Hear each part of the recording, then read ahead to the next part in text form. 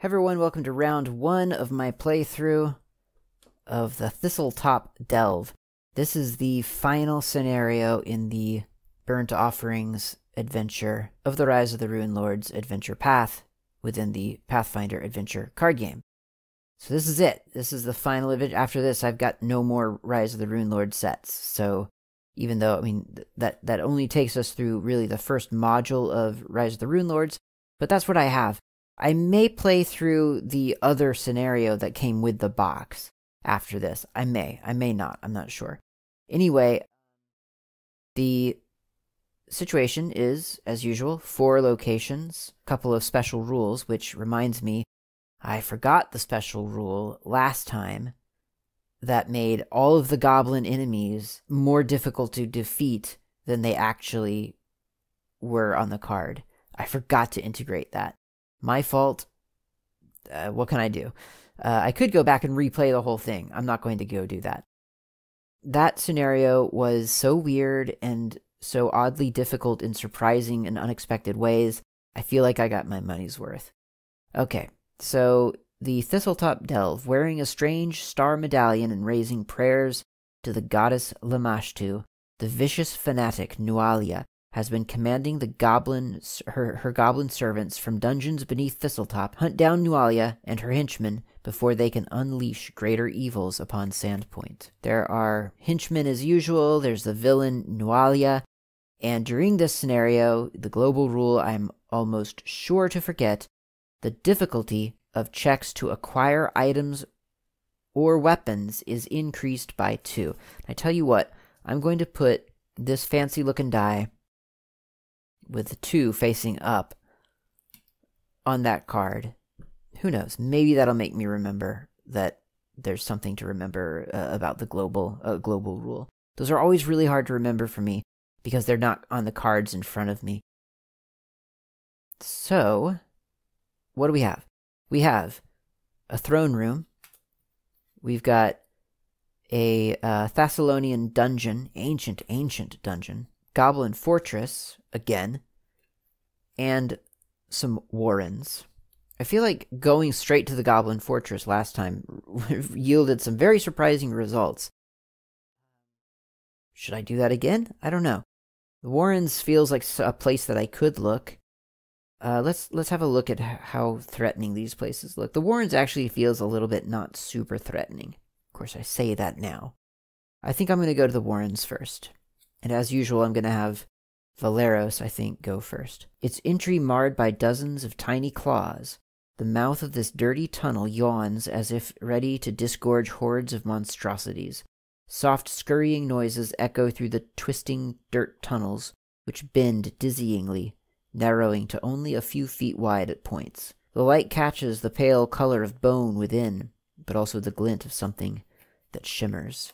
At this location, when you encounter a monster, put a random monster from the box on top of another random open location deck. Okay, you know what? This is not the best place to start. I know that feels metagamey, but as I've said, the rulebook advises you to take that under consideration as part of the strategy. So from an RPG standpoint, it feels very metagamey to look at that information. But from a card game standpoint, it's fair game. Alright, looking elsewhere, how about the Goblin Fortress? Crashes, discordant singing, and manic laughter ring from the crude walls of this goblin holdfast, a fortress of branches, scrap metal, and garbage as elaborate as it is ramshackle. The bodies of unfortunate travelers, the paint-smeared skins of livestock, and the half-eaten remains of seagulls serve as warnings of the inhabitants' violent whims, and demented sense of humor. At this location, monsters with the goblin trait are increased by 2, the difficulty to defeat them. And then to close this location, summon and defeat a goblin raider henchman. We'll just send Valeros in, flip over a timer card, and we need to draw up to 4 cards, one of which must be a weapon, and 2 of them are, so we're good. We got some armor. This is kind of this is my favorite starting hand, I think, for Valeros. Chainmail, short sword, Night Watch and a longsword. You know, some weapons, some armor, and a utility card. What I need to remember here is something about something, and also two goblin creatures. And starting. Potion of... So this isn't 6, this is 8. Potion of Gracefulness. It's an intelligence check of not 6, but 8, because the check to acquire items or weapons is increased by 2. Well, I think that puts this well out of his reach. His intelligence is a d6, and that's just not something that he can do. Actually, it's a d6 plus 1, because I gave him a plus 1 when he leveled up, but that still isn't gonna... Oh, wait. No, yeah. 6, 7, 8 is the actual... So this is wasted. That's gone. It sends it to the box. Alright, I think I'm going to do the predictable thing, which is to discard the Night Watch. I should mention that both Valeros and Sione are 1 HP higher now because the previous scenario granted them each a weapon. So their deck is inflated by 1 card compared to what it normally should be. I don't know if that's right, but it just seems strange to me to grant a card as a reward if you are then not able to add that card to your deck. Maybe you're just supposed to keep it separate from all the other cards in the box and just know that you have the option to include it in your deck. That seems weird to me, though, so I'm assuming that the intent was to grant them a bonus of an extra card, which was a weapon.